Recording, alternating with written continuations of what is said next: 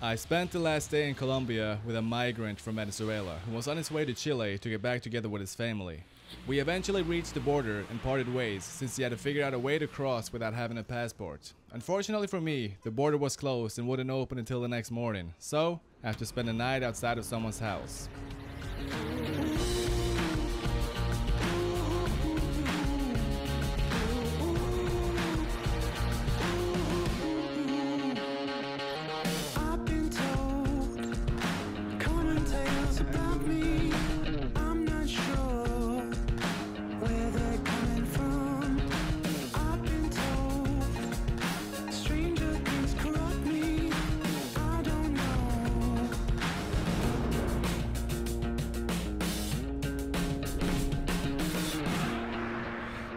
Thumbs up, everybody. We're in Ecuador. I just crossed the border. It's a brand new day as well. Yeah, I'm out of breath here walking uphill on a heavy backpack and a heavy camera. But the deal is, I don't know, I just want to make it to Peru. Even though I heard Ecuador is a very beautiful country, yeah, it's probably gonna take me like a week or something, maybe a bit more, maybe a bit less, I don't know, it depends on my luck. But yeah, thumbs up Ecuador. Back in Colombia, I had a lot of luck getting rides just by simply requesting a lift to the driver's destination. Therefore, I decided to start in Ecuador by doing the same thing. I walked to a gas station and started asking everyone who stopped, though without success. Some vehicles were full, others just didn't seem willing to pick up a stinky gringo because I smelled absolutely horrible. I continued with my attempts for quite some time, but eventually started walking instead since I wasn't able to make good progress. Yeah, this spot is pretty much the best spot that I can find. It doesn't really have a pocket or anything, but around the tiny one. We'll try it. To my surprise, the amount of traffic was very low compared to my expectation, and the majority of the vehicles were trucks. But after waiting for nearly 2 hours, I finally caught my first ride in Ecuador.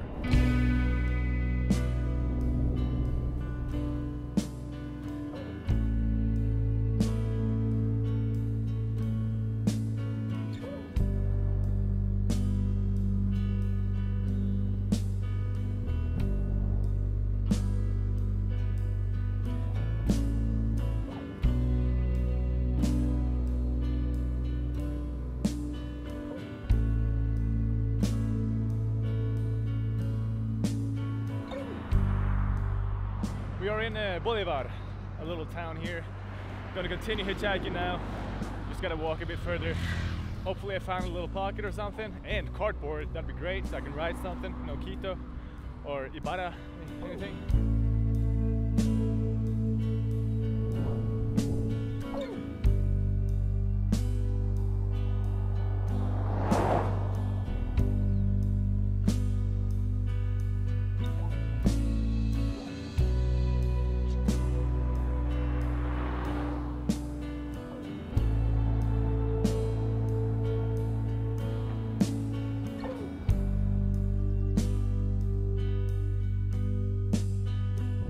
¿A dónde va? Quito es Ibarra. No, en realidad, you speak English? Yeah. Yeah, well, I don't speak Spanish. our place is not far away from here. We are not going to Ibarra today. But if you want a ride, maybe it's a little late. I don't know. If you want to stay in our place, we have received volunteers in our Okay. home. Can I stay with you? Yeah. Oh you can wow, come. yeah, why not? Come on. Why not? Okay, my name is Juan, Valeria. You're from? Norway. Norway, wow. Noruega. Noruega. What are you doing here in Bolivar? Uh, or somebody give you a ride and you stay there? Yeah, exactly. Yeah. I crossed the border today from Colombia. From Colombia, okay. And I'm just trying to hitchhike all the way to Lima. About 40 minutes ago, we went to the next town and I saw you. Yeah, you saw me. Yeah, I saw you with the sign, which is, I Yeah. think it's the best idea because it's, Yeah, I tried it for a while and then I threw it away because it didn't work, it didn't seem like so. yeah, it's crazy. It's crazy. Yeah, we stopped a few minutes later on a little plant hunt. Tenemos una propiedad ahí abajo de Mida en clima caliente.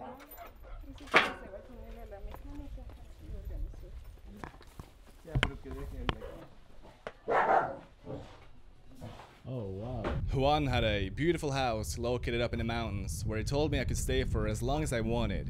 He showed me around and I was surprised by how nice and calm this tiny little village was. Can you believe that I'm here This beautiful house, got the beautiful view. This is a nice welcome to Ecuador.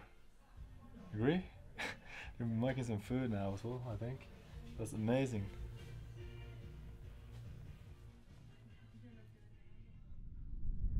Even though I was told I could stay there for as long as I wanted, I really just wanted to make some good progress towards Peru and eventually Lima.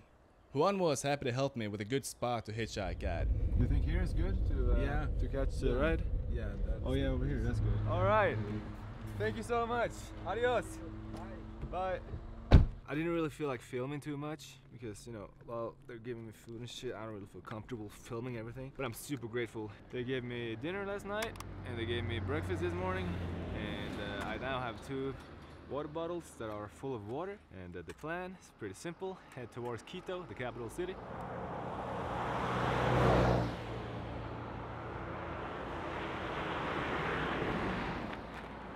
Second car.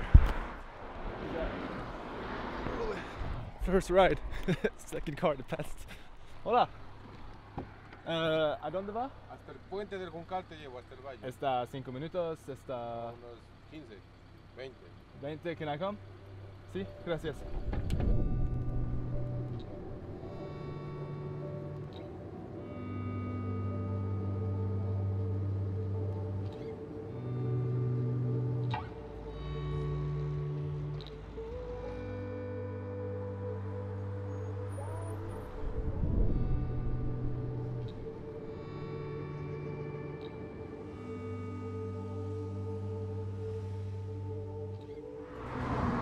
Walk for a bit, try to get, you know, to the outskirts of the city. That's what always happens. Yeah, we're in Ibarra or some shit, I forgot the name. I ate some food at KFC, it cost $5 like a big meal, so I was like, you know what, I'm gonna get it. Also got some money, took out $30 from the ATM, so I got some money now, so in case I get stranded in a tiny ass city, at least I won't starve. So that's great, but yeah, my knees are, yeah, I don't know, they hurt a lot because my knees are not used to walking this much with, you know, that heavy of a backpack. When I was walking from Cali in Colombia, I don't know how many days that is ago, but I walked for many hours and I did have a pretty heavy backpack, you know, lots of water, bananas and oatmeal, you know, it weighs a lot, plus all the gear. I got a lot of camping equipment, but I do not have a tarp, which is fucking dumb. $2. $2.50. I gotta ride 20 kilometers to Otavalo. And then they're telling me to get a bus for $2 to Quito. Just like an hour. Do we want to spend $2? I mean, it's cheap as fuck, but that's not a part of the game right now, is it? I was dropped off at the bus terminal in Otavalo and proceeded to walk through the town to hitchhike further.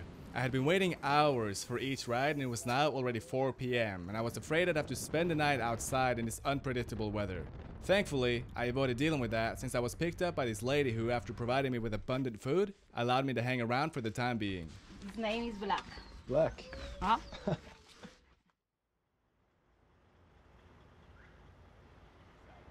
What's up? We're back again, currently at a gas station. What happened yesterday was pretty cool. As I was hitchhiking, you know, I've been waiting for hours for every ride pretty much here in Ecuador, but this lady pulled up.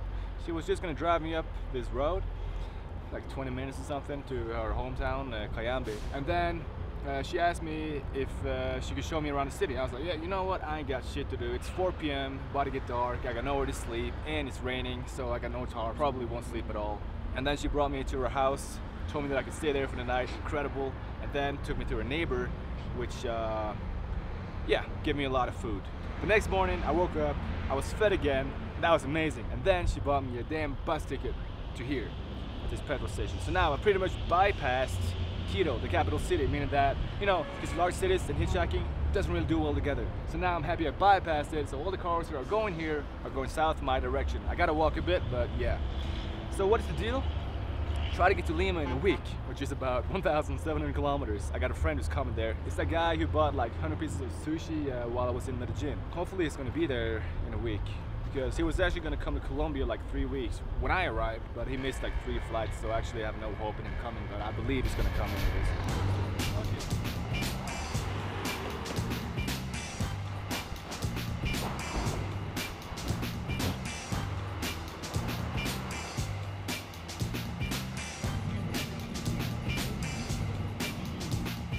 I caught a truck after 30 minutes of waiting, but it broke down at a traffic light.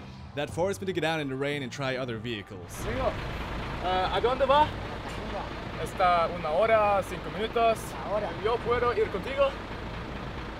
¿Es okay? Oh, muchas gracias.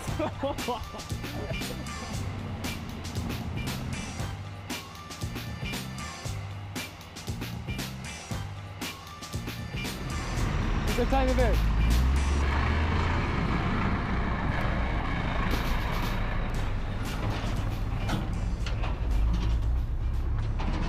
I just got in the back of this shit. he was cool with it though, so that's great.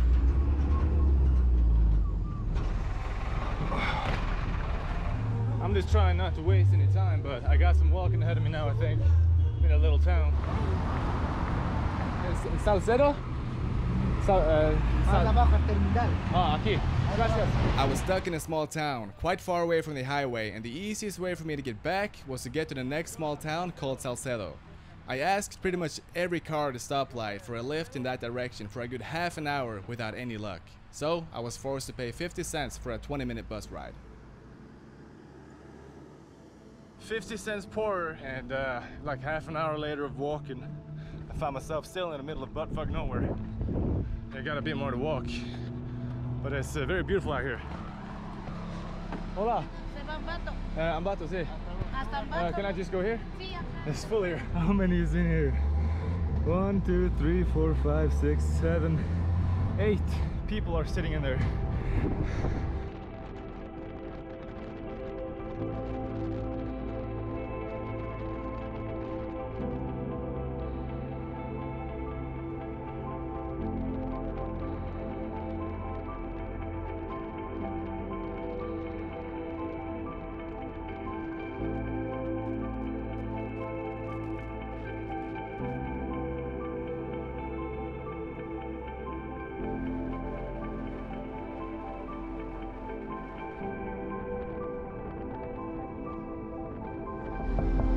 Muchas gracias.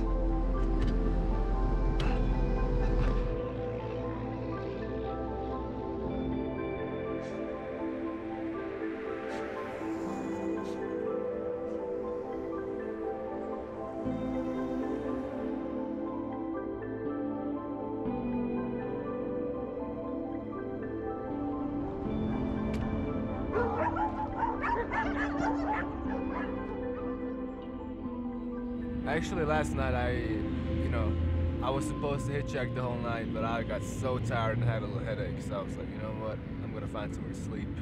There were hardly any traffic anyways, so the chances of me getting a ride last night when it was super late was probably non-existent.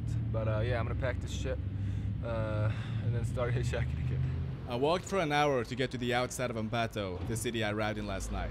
I did this to increase the chances of getting a ride, since hitchhiking inside cities is a pain in the ass. My knees were in a lot of pain because of all the walking I'd done in the previous days, and I didn't fully make it out of the city. But I gave it a shot and got a lift after about another hour. Finally got a ride. Didn't even wait for too long, but we're going like 40, 50 kilometers down the road here. We're probably gonna be in this for like an hour or something, which is great. Thumbs up, Ecuador. I'm actually having a hard time hitchhiking here. It's not as easy as Colombia, but I don't care, because it's doable still.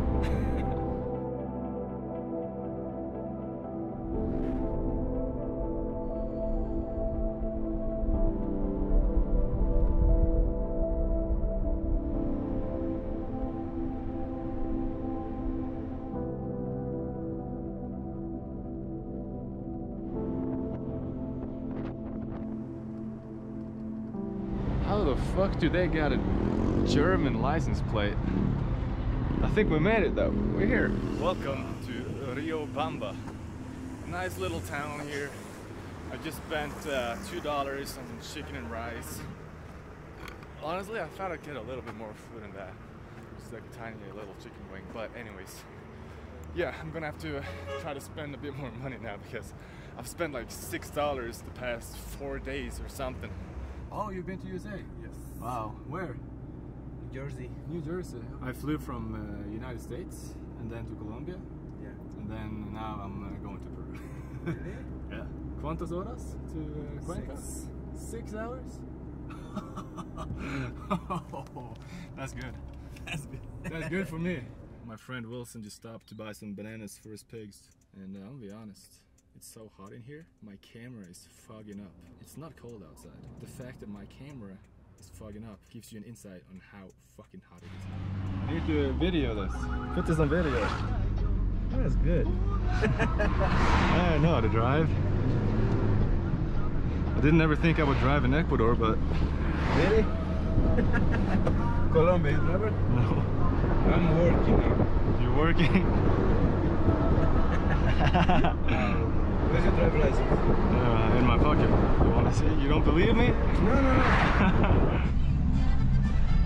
Mr. Thomas Driver, Ecuador. Ecuador driver.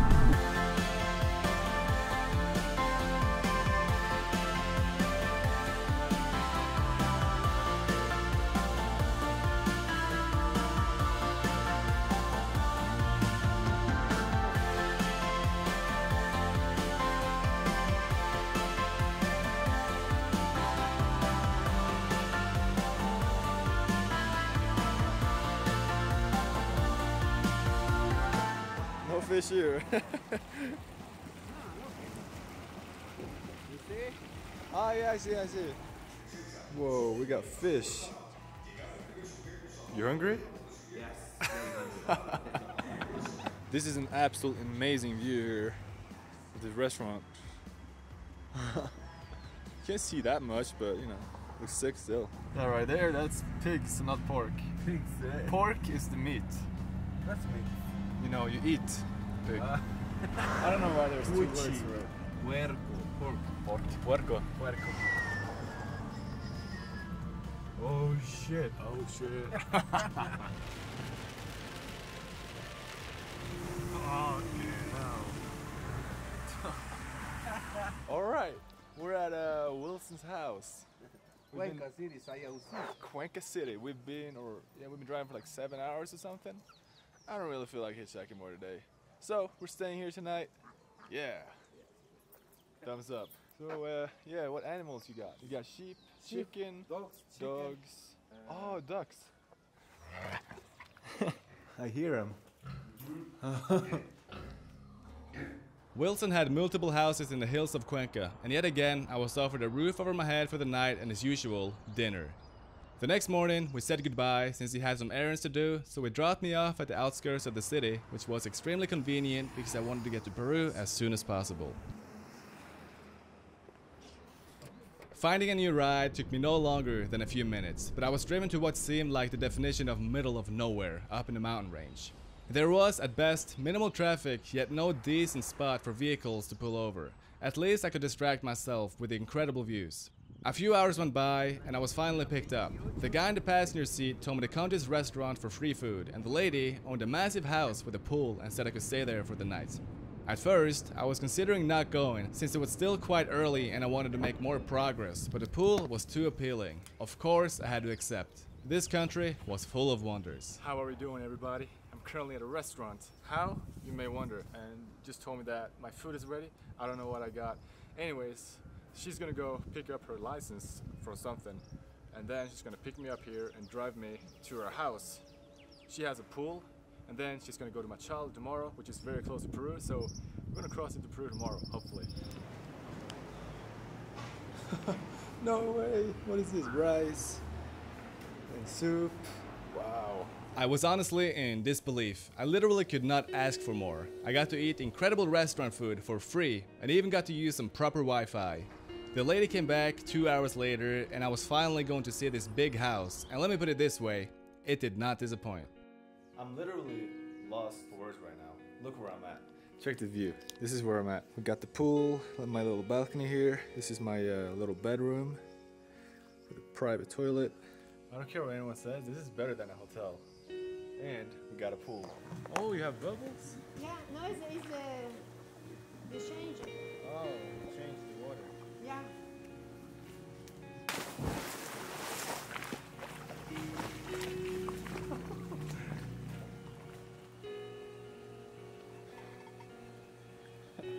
Going from traveling homeless in Europe to getting fed with fruits. The next morning, I was driven to Machala, a town closer to the Peruvian border where I would catch my next ride.